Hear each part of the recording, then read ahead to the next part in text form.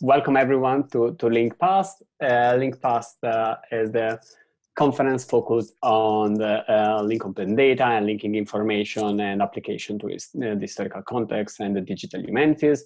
This time is hosted by the University of London and the British Library, and have been previously edition as in Madrid, in Stanford, and Mainz, among other places.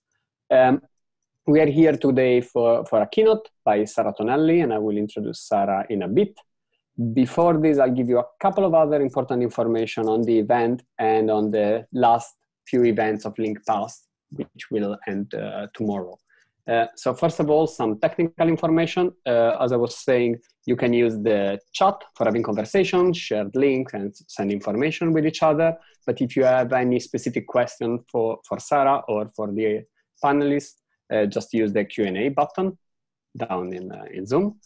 Okay, this was one. The other important information, tomorrow we have the final activity reports at 4 p.m. London time, and then the closing of the symposium. So thank you everyone for all your activities, and thank you for all the feedbacks and everything. It has been intense, but it has been great.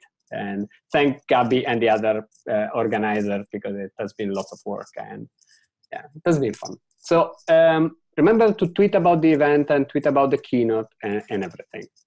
I think we are more or less ready to start. I hope I mentioned all the things that I wanted to mention. So I'll start with a quick introduction for Sara. So Sara is head of the Digital Humanities Research Group at the Fondazione Bruno Kessler in Trento since 2013.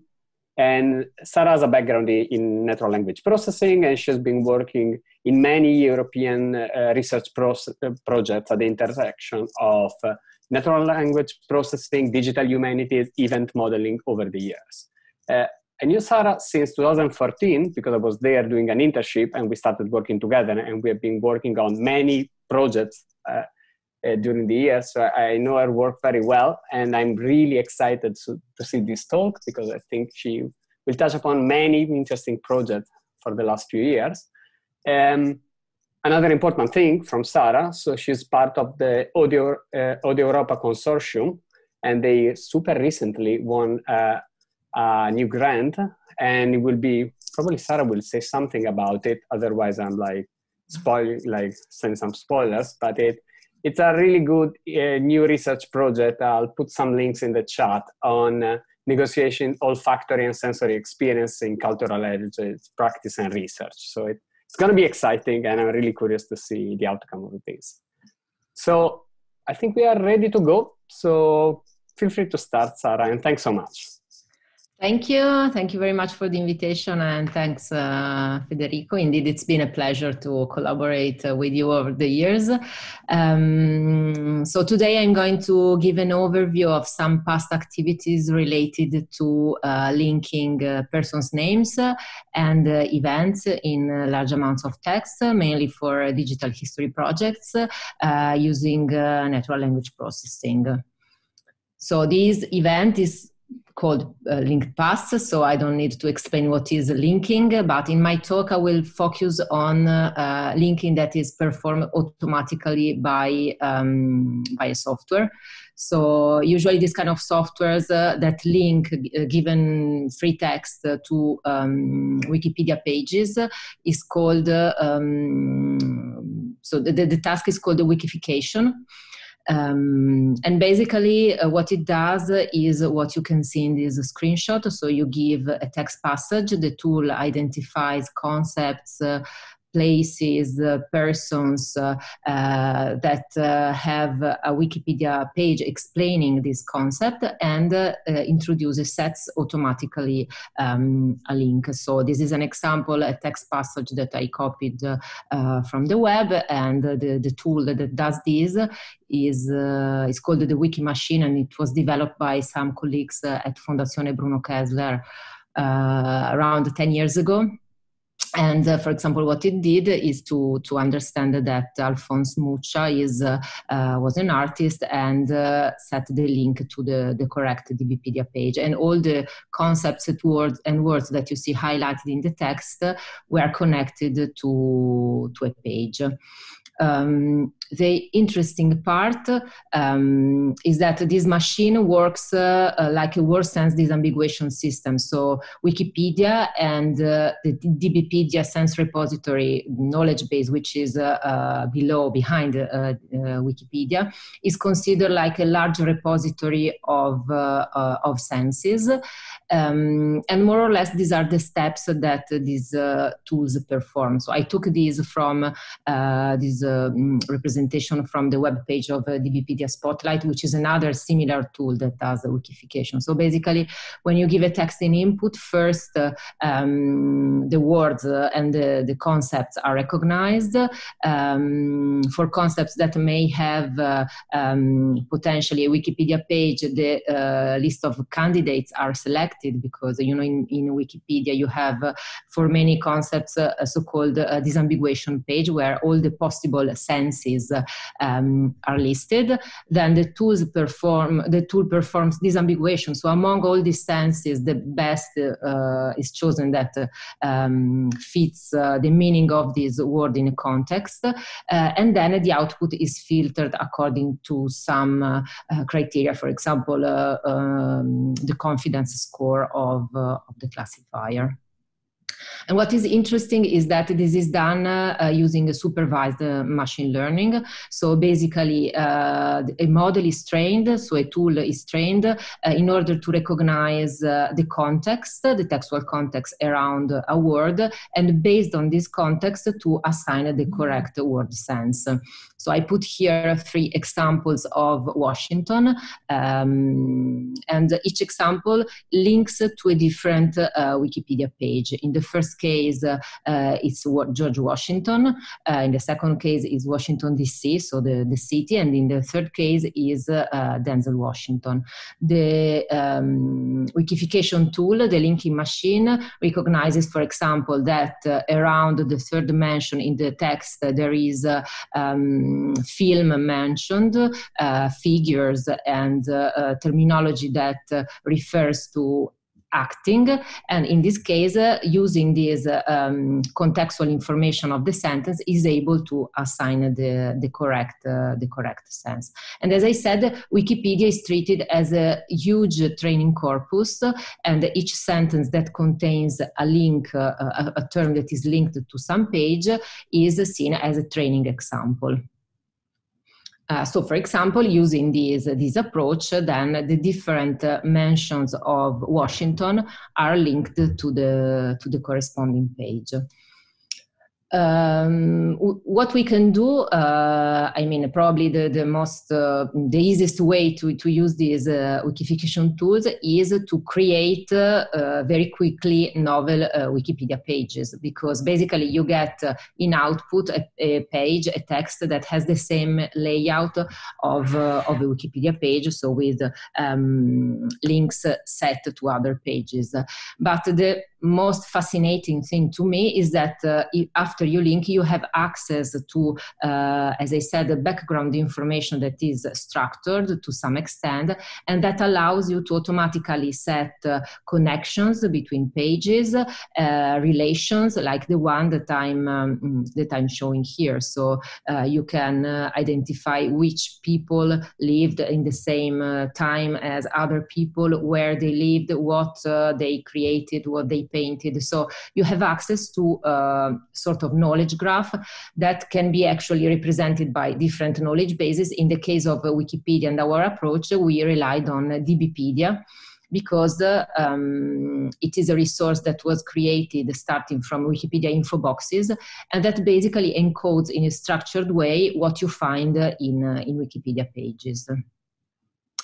So we used this approach, and we tried to exploit this background information coming from DBpedia in, as I said, in different projects. So one project that we had that was led by a PhD student of mine, Stefano Menini, was focused on studying Nixon and Kennedy's presidential speeches in their campaign in 1960.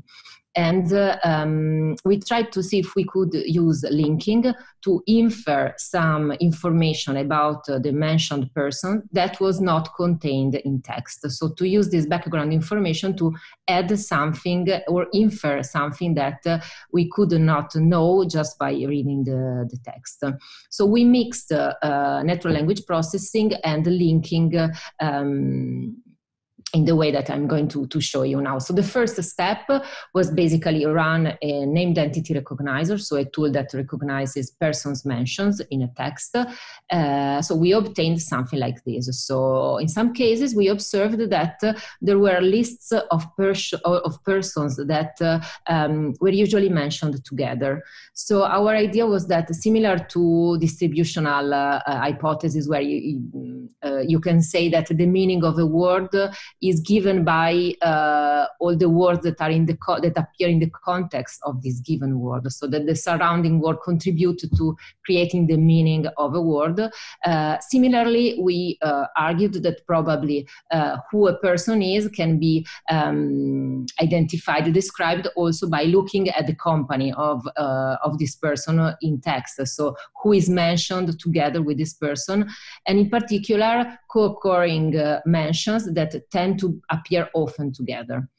So starting from this named entity recognition step, we built the network of co-occurring persons where each node is a person, and we set edges between two persons that were mentioned together. And the more they appear together in a certain context, in a certain window of text, the thicker the edge became. So you can see on the left a general representation of this kind of network, and on the right a detail of this, where there are these persons that appear in the passage above, how they are represented in this kind of network. And you can see that there are clusters of nodes that can be very clearly identified, meaning that these persons appear together frequently in the corpus that we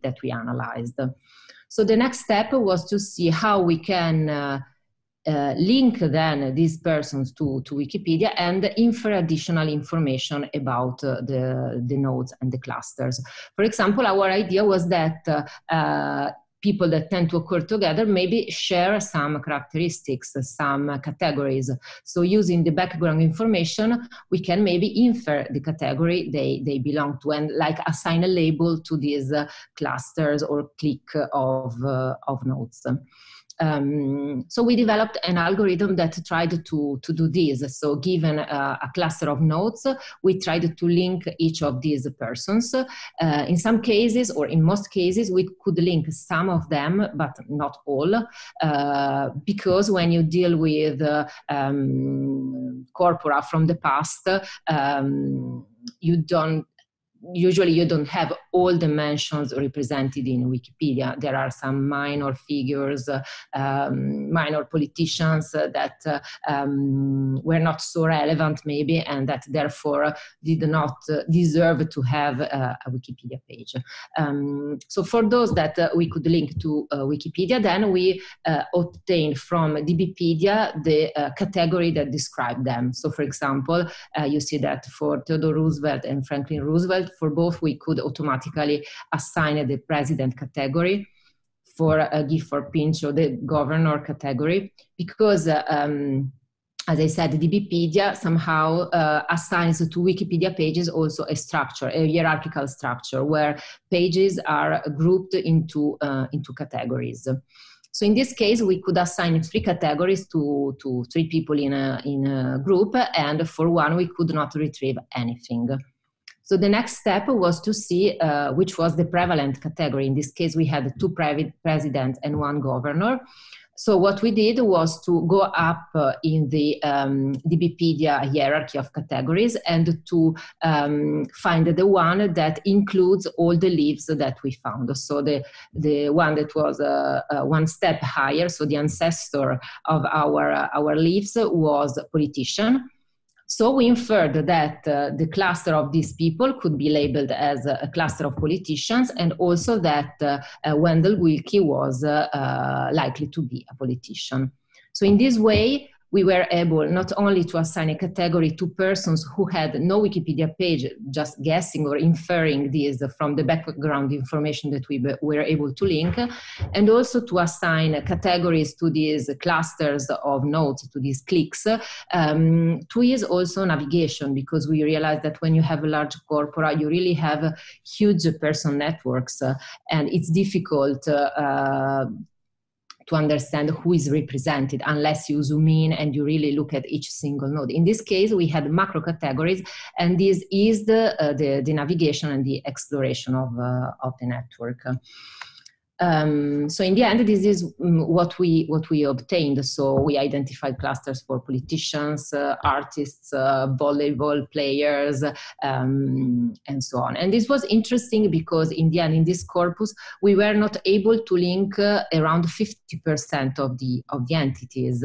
And with this process, instead, we could add information also for those who had no page. For the Nixon and Kennedy case, for example, we were able to identify around 900 click, and we also saw groups of nodes, and we also evaluated them manually, and we found that for the click labeling, so when we assign a category at the level of a group of nodes, we had an F1 score of 72, so it was not bad. For single nodes, it was around 60. So sometimes we made mistakes, but nevertheless, for those persons, we wouldn't find any other information anywhere. So I tried to summarize what we did. Actually, this is the pipeline that describes in more detail what we did. So the NLP part was a bit more complex in the sense that in order to extend the number of named entities of persons that we recognized in text, we added also a coreference resolution step so that we could assign to a node also persons that were mentioned with pronouns, and then we also cleaned the first network by merging together mentions of the same person that had some small orthographic variations or acronyms or so we perform name normalization. But then in the end, as I said, we did the network creation, we linked, and through the Wikipedia we performed both entity labeling and click labeling completely automatically.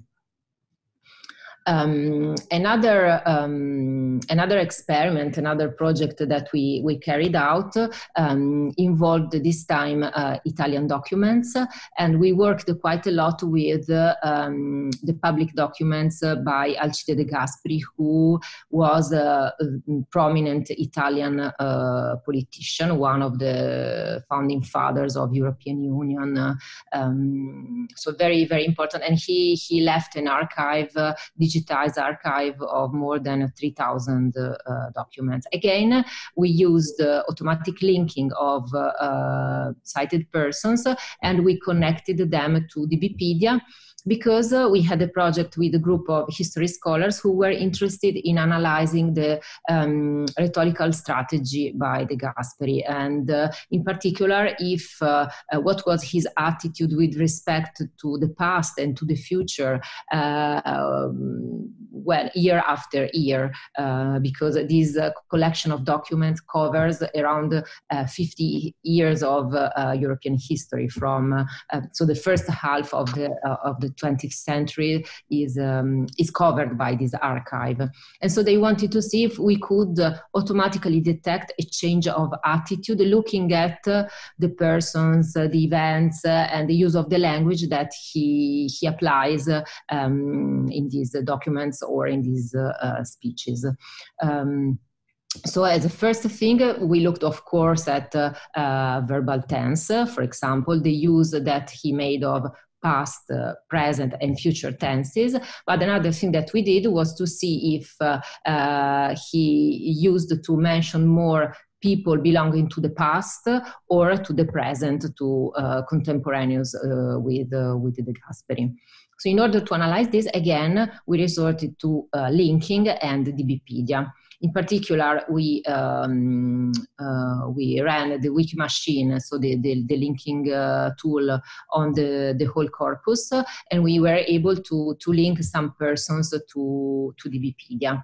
And then we exploited the temporal information that is encoded in DBpedia, in particular the birth date and the death date of people, which is quite precise, so well curated in Wikipedia info boxes and therefore in DBpedia.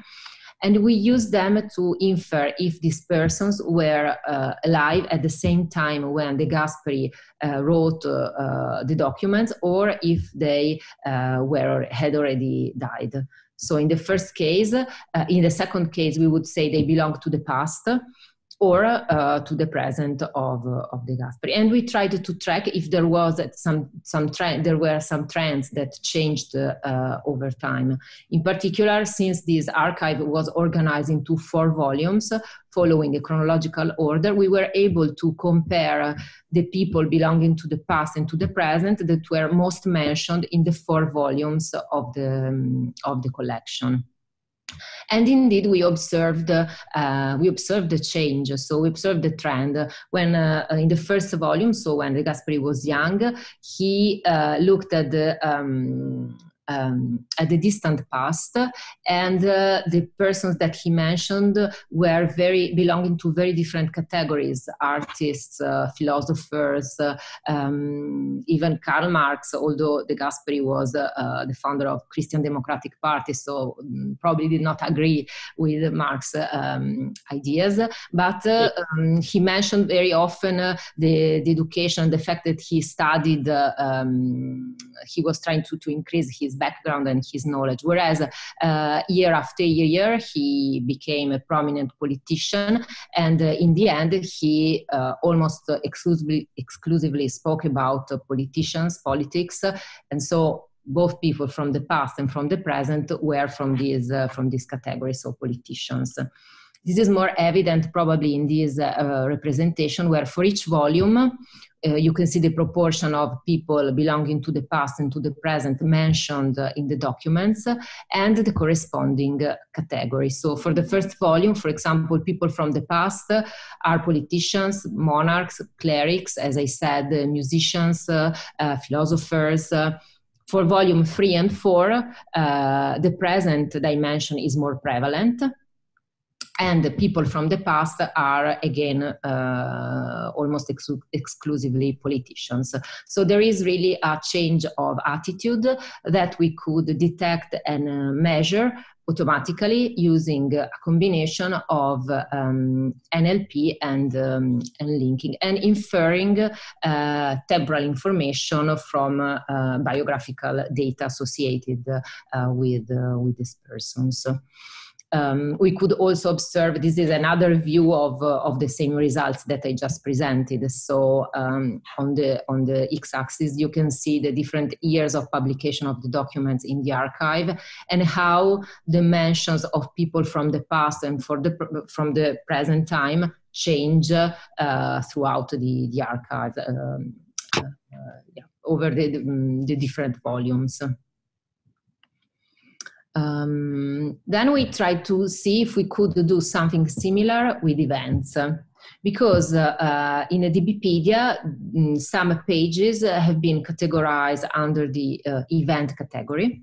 So we wanted to see if through linking and extracting information from DBpedia, we could also see if De Gasperi mentioned more events from the past or that were contemporary or from the near past. So below you see an example. It's in Italian, but the important part is that he mentioned a battle of Vittorio Veneto, which was an important battle that basically ended the First World War for Italy. And then through DBpedia, we can again go up the hierarchy of categories, and we land to the events one. And in this way, we could link some mentions. In the Wikipedia, we took the date begin and then the date of these events. And again, we were able to categorize these events as belonging to the past and the distant past, or to the present. We observed again, we made a few observations that I think were interesting. So, for example, Risorgimento, so basically the Italian unification, is mentioned frequently throughout all the archive, whereas the events from classical era and from a distant past prevail in the first volume, similarly to the mentioned persons. So because he talks more about culture, what he studies, whereas towards the end, the mentioned events are more events about war, World War II, and in the last volume, the Cold War is already mentioned. So this was, I think, rather interesting, but it had, compared to the dimension of persons, it had, in our view, several limitations. First of all, events were not so well represented because Wikipedia and in turn the Wikipedia contain only specific types of events that are large historical events. Most of them are war events. So a large amount of events that probably could be of interest in digital history projects are not included in this repository. So we saw that there are more than 77,000 pages classified as events in the Wikipedia, but most belong to just 4 macro categories. So probably we don't have here the granularity that would be useful and needed for as I said, for digital history projects. So we tried to adopt a different perspective to see if working bottom up, so starting from the text and then going up to the hierarchy or a classification, could be more useful. And if we could draft some modeling, some idea on how to model interesting events. So coming from NLP, we observed that there have been several attempts to model and to annotate events in corpora, and indeed there are a number of annotation schemes and proposals to capture event. I put here just 4, but there are many more. Here I put ACE, Event Nugget, TimeML, FrameNet, all the words that you see in a red frame are somehow defined as events in the corresponding schemes. So you see that they don't match with each other, they have different granularity, and also each scheme focuses on different aspects. For example, TimeML is more focused on temporal information and relation between events. FrameNet is more focused on situations and also the roles played by participants in these events. So it's difficult to choose a scheme, a guideline that may be correct and that may be useful for history scholars.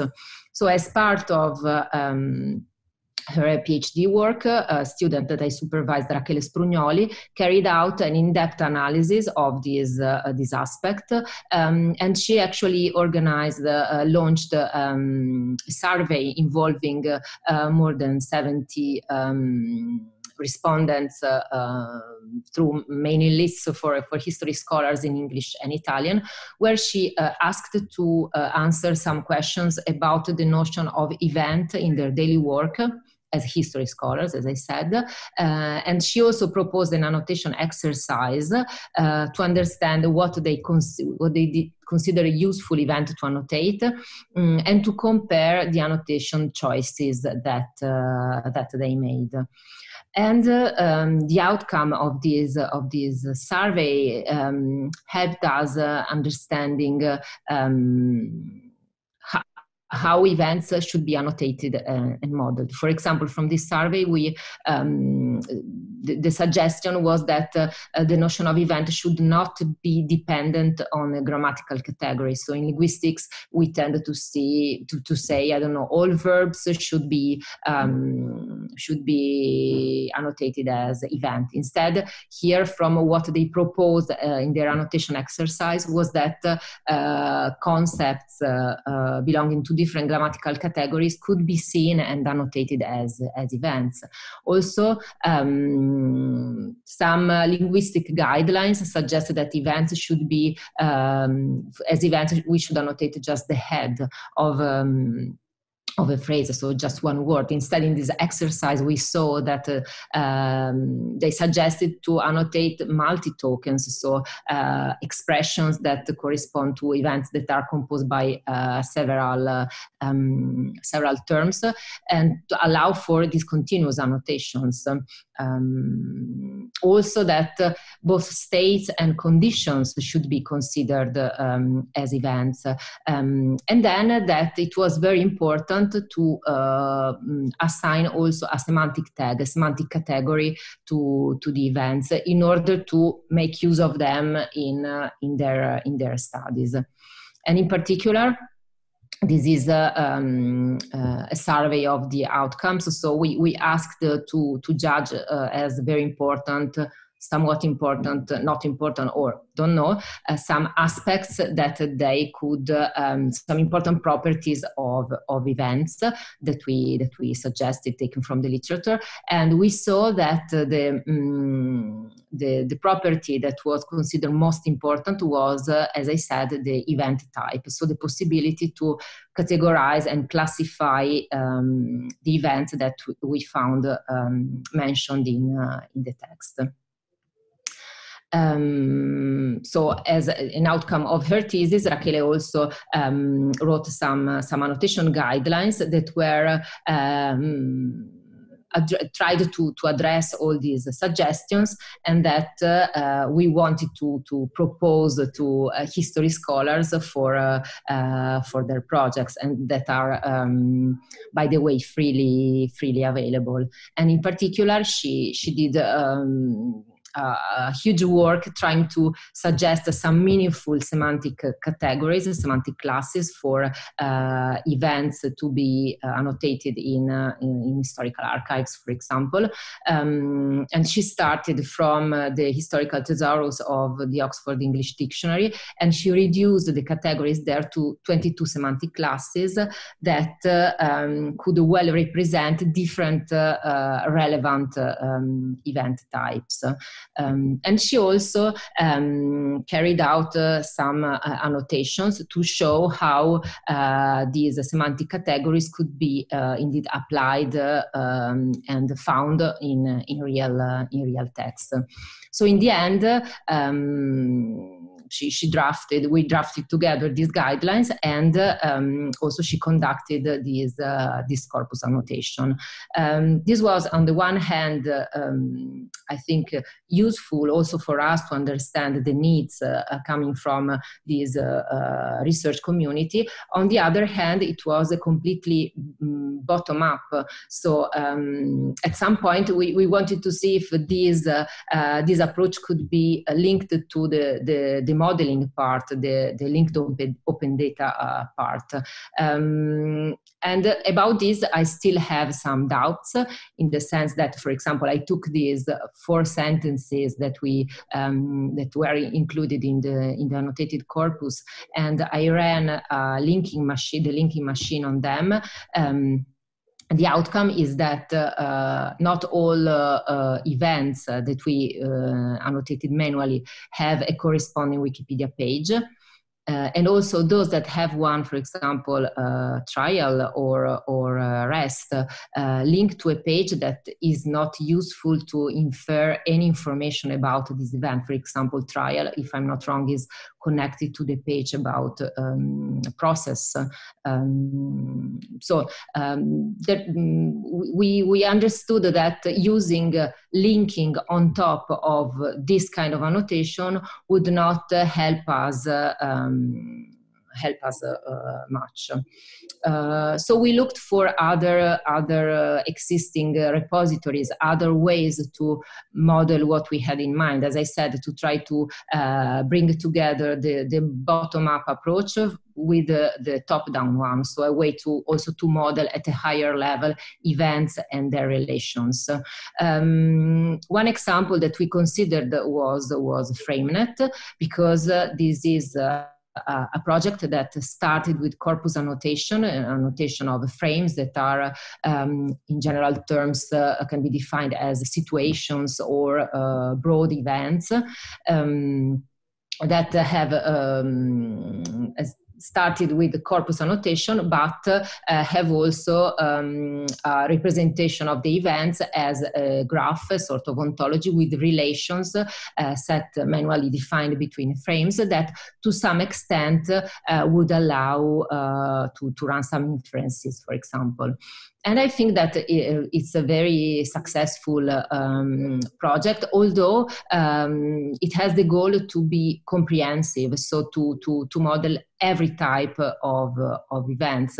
And probably for digital history projects where scholars are interested in specific types of events, this is too broad. So we also had this experience that when we wanted to study some phenomena, we use the FrameNet and annotated frames, but working with subparts of these huge graphs. So selecting specific frames. For example, we worked on a project trying to understand the trajectories of notable people, so how they moved in the first half of the 20th century, so how some events affected mobility of intellectuals, of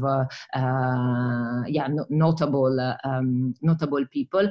And for that project, we focused on the set of frames in FrameNet that describe movements or people displacements, so going from one place to the other. So we selected a subgroup of frames, and we used this information to model what we could extract from text. So, for example, you see on the left a representation of movement in this from 1917 to 1922, and you can see that the blue bar located in Russia represents the aristocracy leaving St. Petersburg after the Red Revolution, for example, or in the representation on the right, you see people moving from Europe to the US as a consequence of the Nazi regime and then World War II. So these notable people we observed were mostly Jewish intellectuals and scientists that escaped basically to US. So for this kind of projects, I think that resorting to a subgroup of frames could be useful. And then, by the way, FrameNet is also released is also part of linked open data. We know there have been also other attempts to model events. For example, I found this work about linked open vocabularies, where the authors tried to connect and make available different linked open vocabularies. And I looked at the part related to events. So what you see in the center is the representation of the event ontology, which was a proposal, probably one of the first, made in 2004, to model and propose a model for events that is generic. And then you see in this, as linked open data, other proposals related to events. And you see that in blue, the authors highlighted the ontologies and the proposals that specialize the event ontology. You see that most attempts go towards this direction. So with the goal to specialize a broad modeling of events, because what I think, my opinion is that when you try to apply this broad definition in specific domains and documents, you need to define additional information. So I think that this shows some tendency towards specialization and specification. So I would like to conclude my talk. I don't know if my message was clear. So what I learned from the past projects that I presented was that when we worked with persons and used entity linking to infer additional information about these persons, to add temporal information. This was done effectively, even if the linking tools that we use perform automatic linking. So to some extent, they can make mistakes.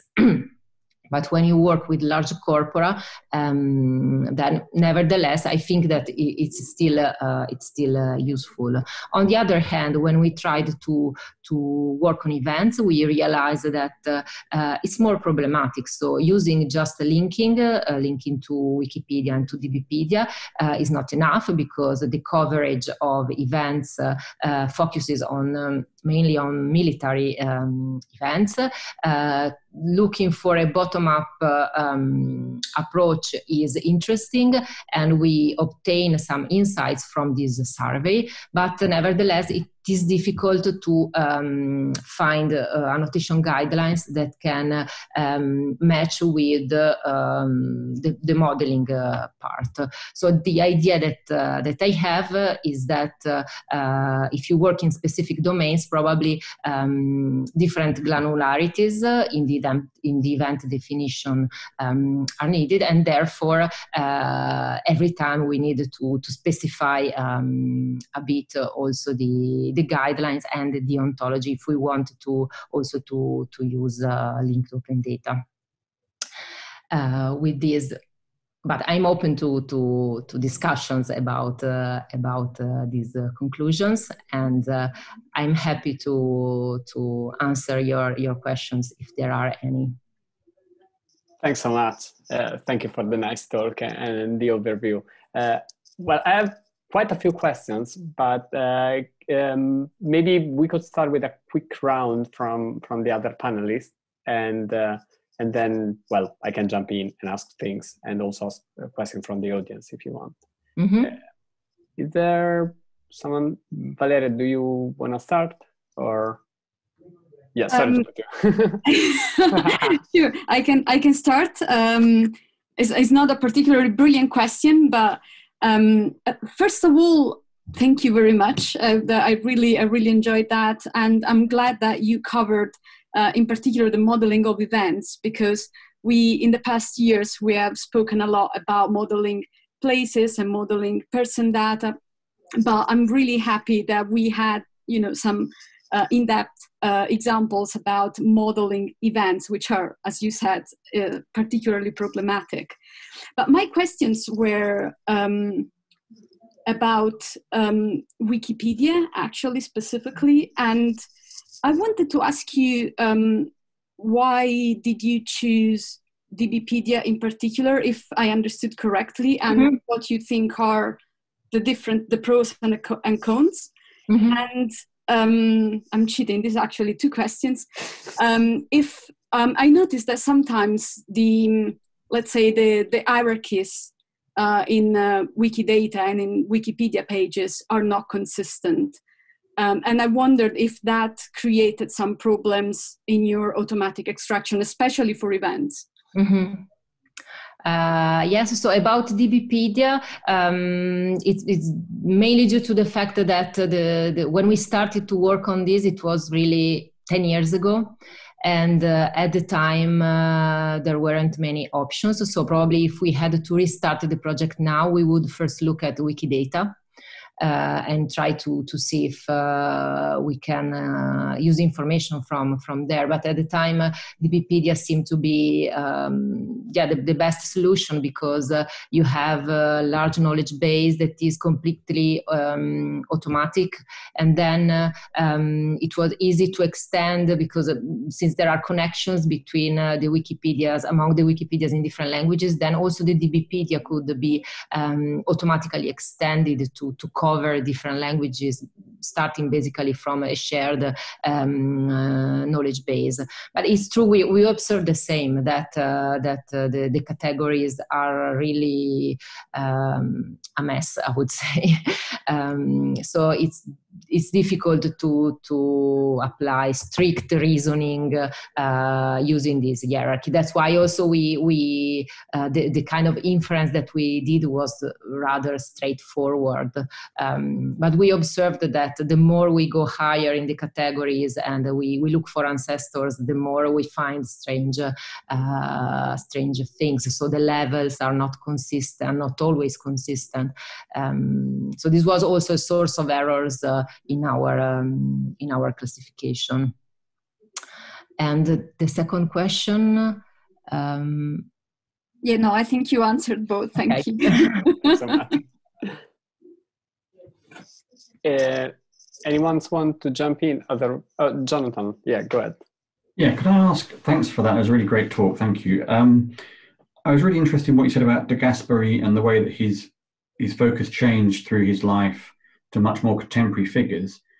Do you have a sense whether that's characteristic of a politician's life compared to, say, a mathematician or a painter, or do you think everyone's life moves in that general direction?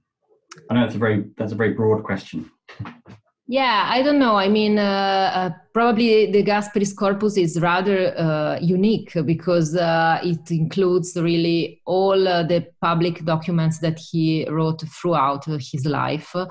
So it's difficult to compare with other figures, because I don't think there are many archives like this.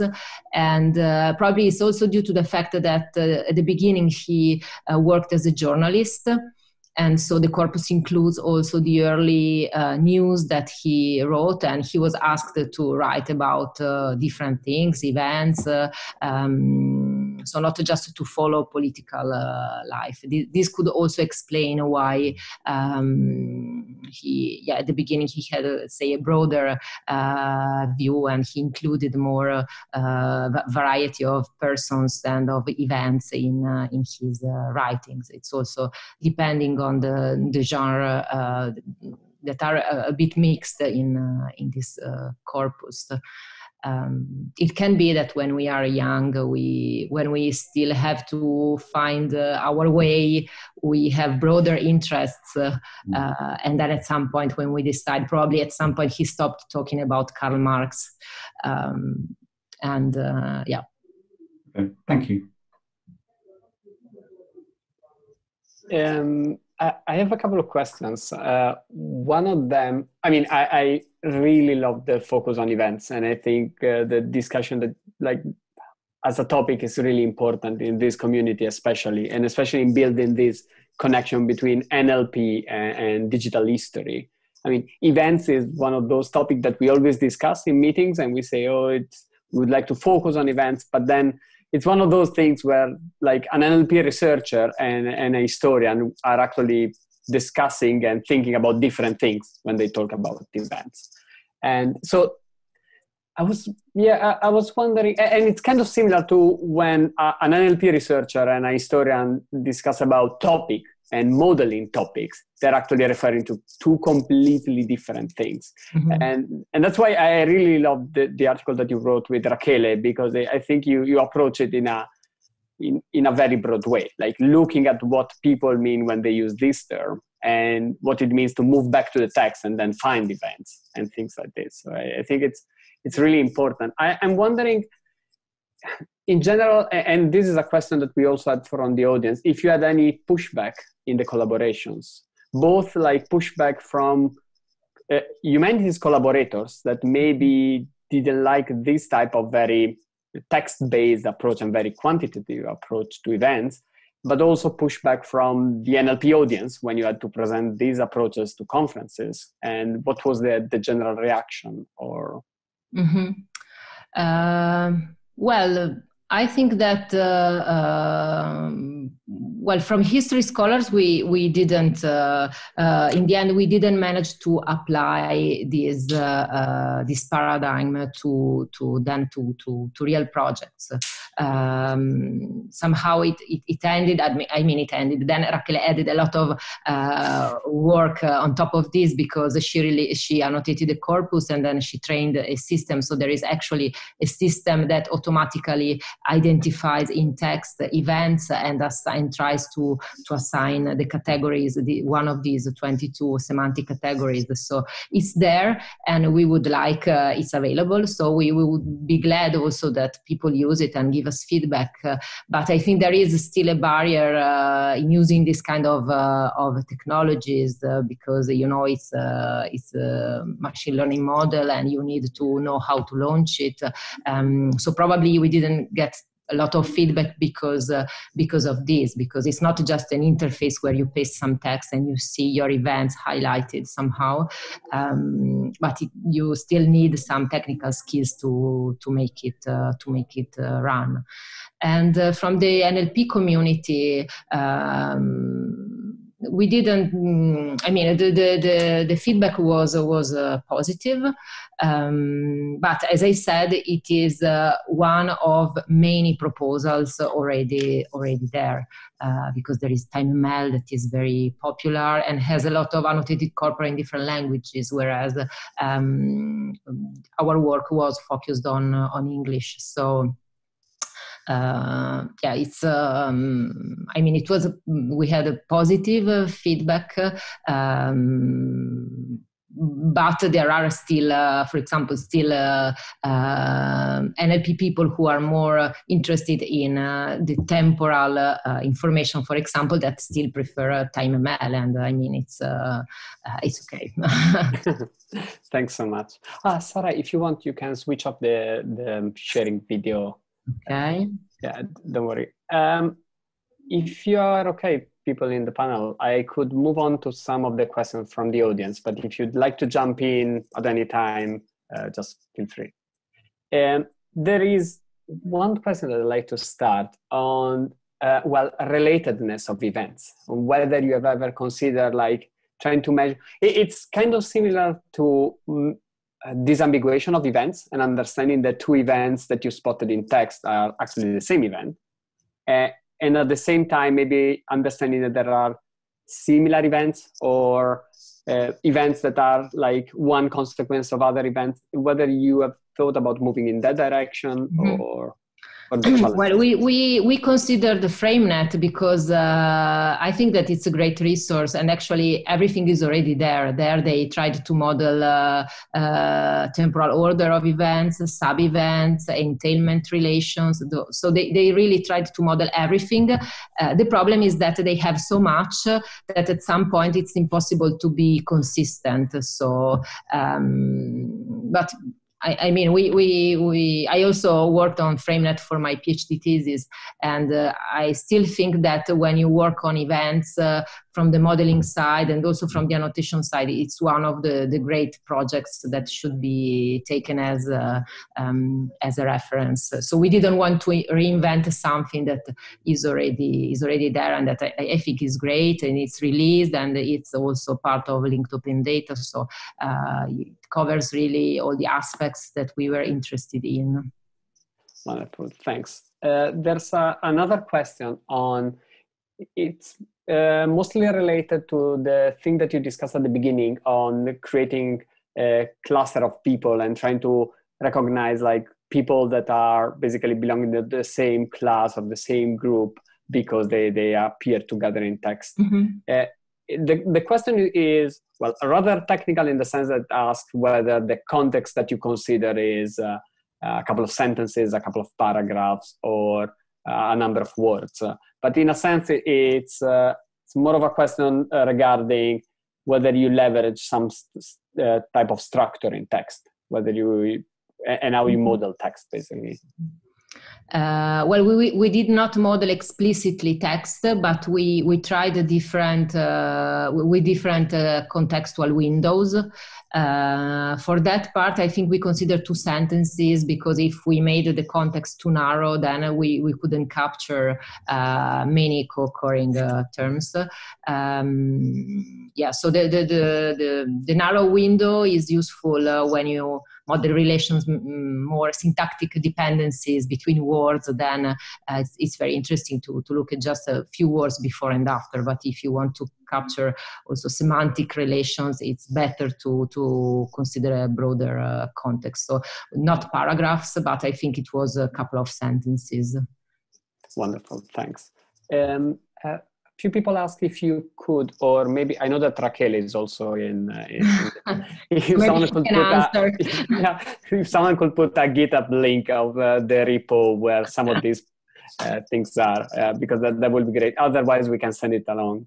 There was another question that I partially answered already in the chat, but it sounded quite interesting, and it's yes.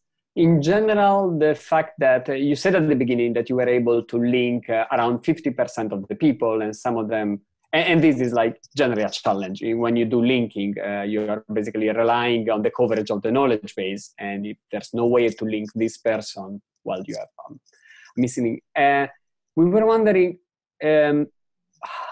if you have analyzed the people that you are not able to link and the type of error that you could make when you are inferring their category. You say that you had a precision of over 70%. So we were wondering about that other 30%. Are you just inferring a category that is maybe too broad and it doesn't really coverage, or what type of outlier do you have there?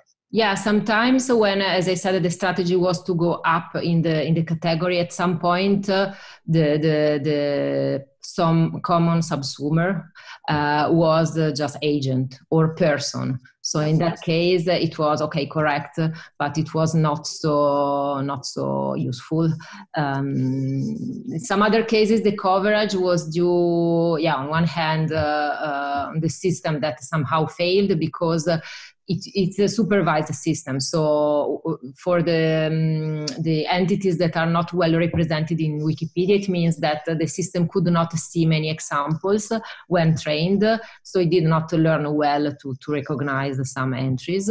For some others, it was due to the fact that there are no Wikipedia page for, especially when you go back in time and you have older archives or archives that are not in English, then you really have issues with the coverage, which is a drawback of using linking techniques, of course.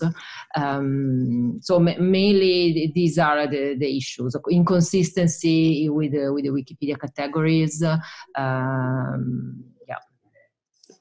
Thanks so much. Are there any other questions from the panelists, or otherwise we can wrap up with a final one? But in case someone wants to jump in while I'm like selecting my final one, just like feel free. I was wondering, in general, on the next steps, because I know that people, especially people working in NLP, move across methods and move across projects. And so I'm wondering if you are considering in the future to go back and work again on events, and whether the next time you will approach it, in what sense you will approach it differently, whether through a partnership with historians, for example, whether on a specific subcorpus. I know that you mentioned the work on Nixon and Kennedy that was very much focused on a specific, in a specific event, because it was a single election. So you have a very narrow context around it. So what are the next steps? This is you give me the possibility to give a preview of the Odoropa project. It was just like drop there. Exactly. Thank you. No, I mean, for that project, we will, the team will be NLP plus semantic web people plus historians. And so it will be a mix that is will allow us to develop further the technologies that I presented here. In that case, since the project is focused on reconstructing the history of Europe through the sense of the past, and so we will identify in text mentions to odors and smells, and there the research questions provided by historians are more about broad situations where these odors that are connected to these odors, for example, industrial revolution or medical practices or religious rituals. So probably we will look at broader events or ways to model situations that include different sub-events, all connected to this kind of information. I'm still not sure how we will do this, but this is the next, the next step for us. Fantastic. Thanks so much. And thank you for the people in the panel, the organizers. Thank you. Thank you for inviting me, really. And also for the interesting questions. No problem. It was a pleasure. And thanks to the audience. Okay, a couple of things before we wrap up. I lost all my notes, but tomorrow we have the final meeting again of all the groups and the wrap up of the conference. So come along, enjoy it, have fun this evening. I have another meeting now. Luckily, I'm not sharing this one, so I can relax a bit. But all of you that it's like the end of the working day, please enjoy and have a beer or something. Okay. Thanks so much. See you again. Thank you. Thank you very much. Bye. Bye.